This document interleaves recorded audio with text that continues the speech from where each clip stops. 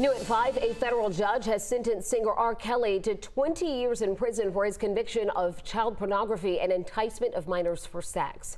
Kelly will serve 19 years of that sentence concurrent to the 30-year sentence he received last year in New York for racketeering and sex trafficking charges. Prosecutors had asked the judge to order him to serve a 25-year sentence after he completes a 30-year term, which would essentially be a life sentence for the 56-year-old. Instead, Kelly should be eligible for release before he turns 80.